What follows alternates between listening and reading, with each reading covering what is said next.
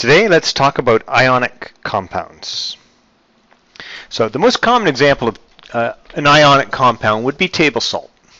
And it's kind of surprising with table salt. It's composed of sodium, which turns out to be a metal.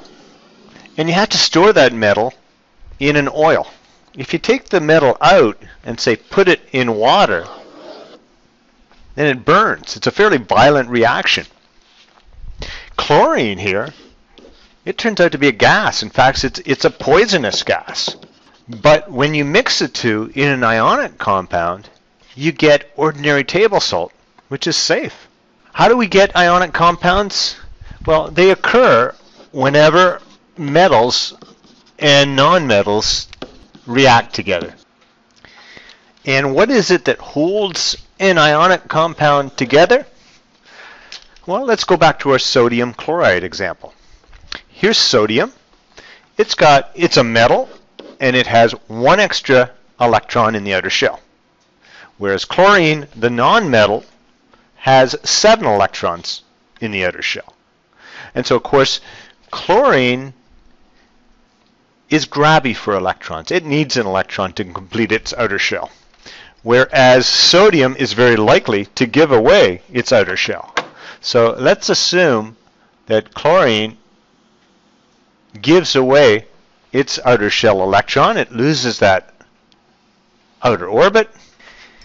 Then, of course, it's chlorine that's going to grab that extra electron. So that extra electron is going to come over here.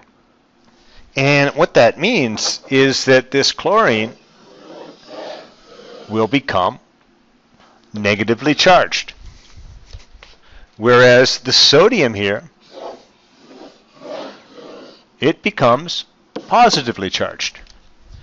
And of course, when a negative and a positive are close together, they attract each other. And it's that attraction between positive and negative, between the positive ion and the negative ion, that forms the bond and holds the two ions together. Important to realize that in any ionic compound, and this ionic compound here is supposed to be sodium chloride, so the sodium are the positive charges, and the chlorines are the negative charges. But the thing is, we might think, oh, well, right here, positive, negative, that would be a sodium chloride molecule. But that molecule isn't any different from this molecule. It's also a chlorine and a sodium. So there really aren't any individual molecule within an ionic compound. It's just a big network of positive and negative ions all joined together. How do we name these ionic compounds? Well, table salt, its chemical name, its proper name is sodium chloride. And this really tells us the rule that we use for naming an ionic compound. The first thing you do is the metal. So it's always the metal that you write first. Then here the nonmetal is chlorine, but you notice we've changed the ending. So we write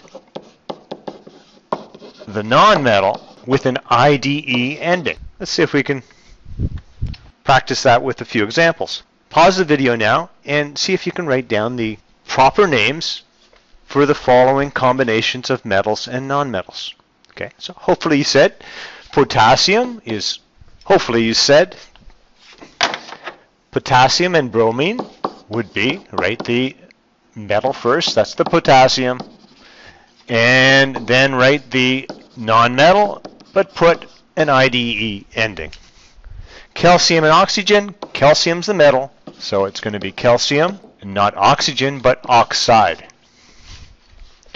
And nitrogen and magnesium, well, it's magnesium. Check on your periodic table. The metal is magnesium, and nitrogen will become nitride. So it's magnesium nitride. We would also like to be able to write chemical formulas in symbolic form for these different ionic compounds. So what we're going to do is practice on an example. We're going to use magnesium nitride, and we're going to follow a series of steps to write down the chemical formula. So the first thing is write the symbols for each ion with their charge number. So magnesium, look that up on the periodic table. It's in the second column. It'll be magnesium +2. And then nitrogen, it's a nonmetal. It will be a -3. That's its ionic charge number. That's step 1. Okay, step 2. Cross over the ionic charge numbers. So we had Mg +2 and -3. What we want to do now is cross those over. So bring that -3 down here and bring that +2 over here. So what we're going to end up with would be Mg. I'll leave the +2 and the -3 for now. But we cross over. So this becomes, on the bottom, a -3 and a +2. Next thing it tells us to do, and eventually we're going to combine step 2 and step 3 into just one step. It says remove the ionic charge numbers, which means, so let's write down what we had before. We have this Mg +2 and -3. We've written down the -3 and the +2. What we do now is we get rid of the ionic charge numbers. We get rid of that, and remove any plus or minus sign from the subscripts. So we're going to remove that minus sign and that plus sign. And what we end up with as a final answer will be Mg, 3, and 2. Actually, in this case, it's the final answer, but there is actually another step. In this case, we're already reduced to lowest form. So we said it was Mg, 3, and 2. There is no integer that divides evenly into both 3 and 2 aside from the number 1. So that's already in lowest terms. But if we had had something like Mg4 and N2, then 2 would divide evenly into 4, and 2 would divide evenly into 2. So we'd reduce this to lowest terms, like that. And typically, we don't write the 1. We would just write it as Mg2N.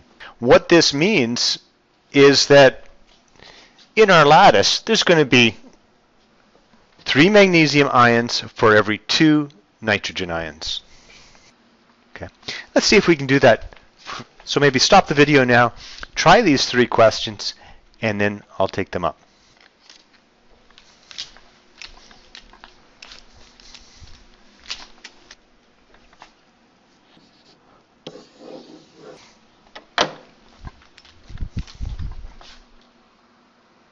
That's all for today, folks. Thank you very much.